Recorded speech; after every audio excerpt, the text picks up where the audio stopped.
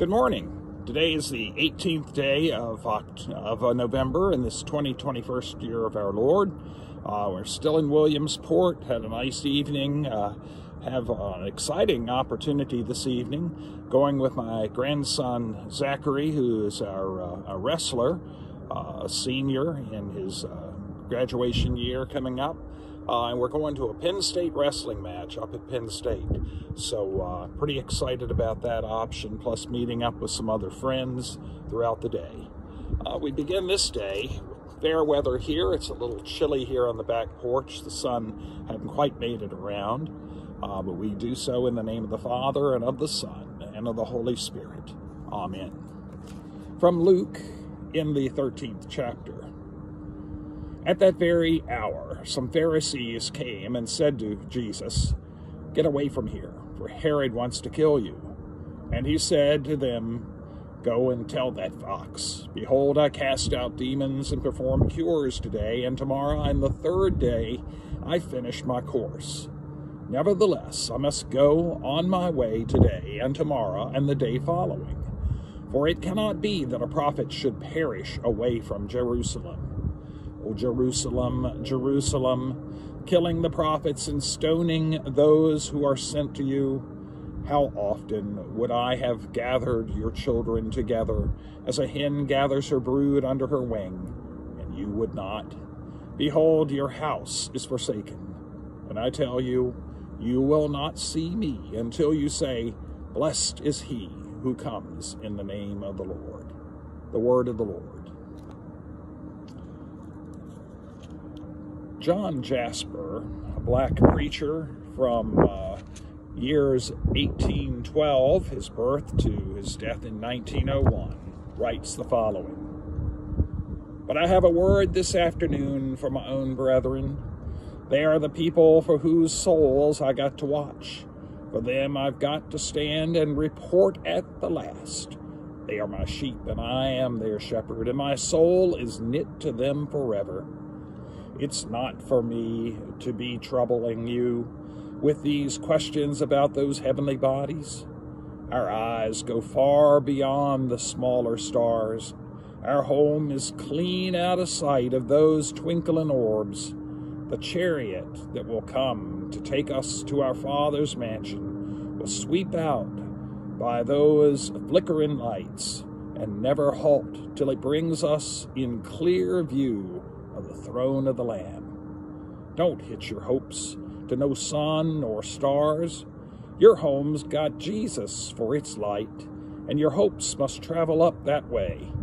I preach this sermon just to settle the minds of my few brethren, and I repeat it because kind friends wish to hear it, and I hope it will do honor to the Lord's word. But nothing short of the pearly gates can satisfy me. And I charge my people, fix your feet on the solid rock, your hearts on Calvary, and your eyes on the throne of the Lamb. These strifes and griefs will soon be over. We shall see the King in his glory and be at ease." And that's from The Unmatched Negro Philosopher and Preacher by William D. Hatcher. And I share this prayer as well from John Wesley. "Lamb of God, I look to thee.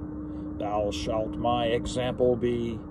Thou art gentle, meek, and mild. Thou wast once a little child.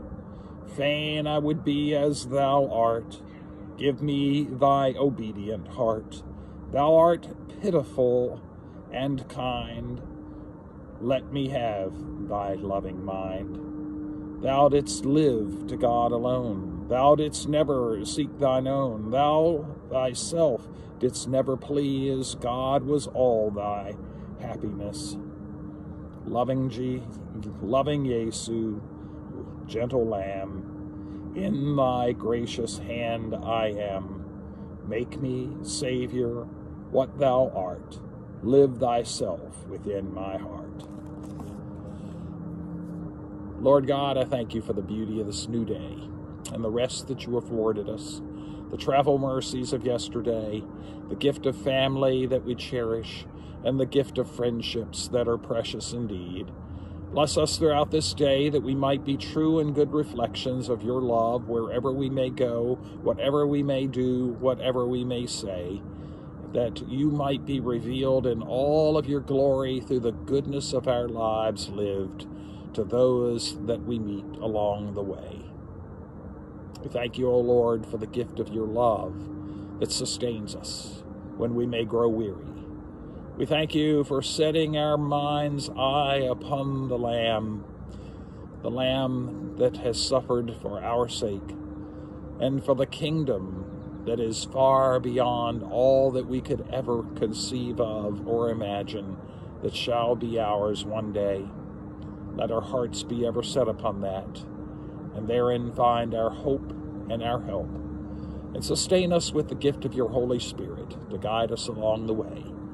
Care for those that have needs far greater than we. I continue to lift up in prayer grandson Sam and Sarah, Evelyn, for Becky, for each that are known unto you, that we come into your care and your keeping as we remember them in this moment.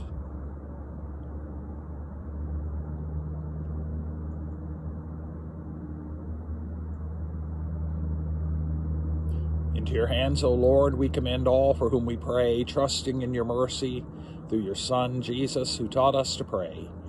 Our Father, who art in heaven, hallowed be thy name.